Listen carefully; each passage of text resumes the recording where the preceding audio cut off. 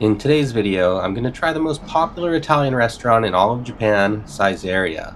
I've heard nothing but good things from everyone I've spoken to, and every time I pass one, there seems to be a line out the door. In fact, it's so popular, I came right at 11 AM when it opened on a Monday and still had to wait in line. Although it's an Italian restaurant, the service is very much Japanese, so once you're directed to a table, the need for human interaction ends there. Everything is ordered through an app on your phone, which you scan a QR code to use. Each menu item has a code which you copy into the app to order. Pretty straightforward. The menu is pretty large and contains the usual Italian classics: minestrone soup, garlic bread, corn pizza, dorias, which are baked rice dishes covered in cheese, sauce, and other toppings, gratins, spaghetti with seaweed, shrimp, and cod roe sauce, as well as some sizzling meat plates. Nearly everything on the menu is in the 200 to 500 yen range, except for the wine, which costs 100 yen per glass. Extra virgin olive oil, hot sauce, salt and pepper are all self-serve, as are beverages, with unlimited access to the drink bar costing 200 yen.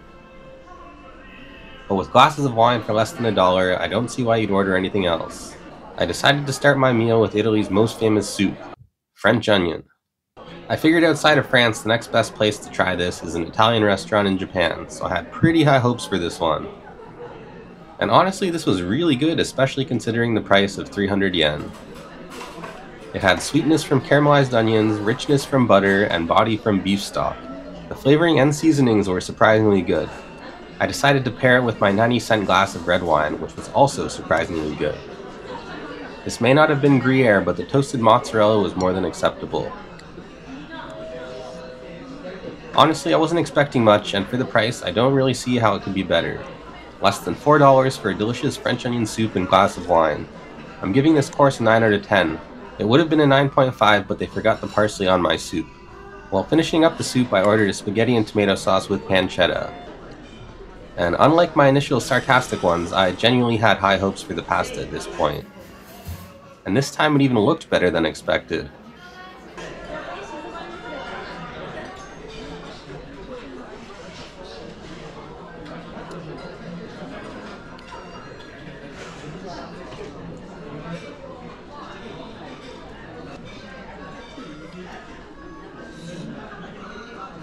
Wow, not only was the pasta cooked al dente, but the sauce wasn't overly sweet like it typically is in Asia.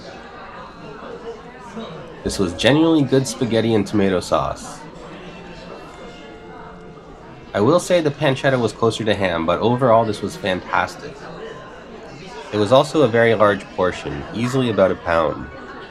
It was so good I forgot all about my wine pairing, which at this point was as expected, also very good. Not sour, hot, or astringent. In fact, both the red and white tasted as good as any $12 to $15 bottle in Canada. I wanted to try some other things, but the portion sizes were definitely on the large size. Much larger than the standard Japanese sized portions you get elsewhere. I'm going to give the pasta a 9.5. I was incredibly surprised by the perfectly cooked al dente pasta, and on top of that, I would even call the tomato sauce authentic. It was only 900 yen for 2 glasses of wine, soup, and pasta. That was a fantastic price for the quality of meal I just had. Also, I've heard a lot of people who come to Japan say things like, "Wow, everyone in Japan's so skinny." Well, let me tell you, I've found the rest of that demographic. They are heavily concentrated in Saizeriya.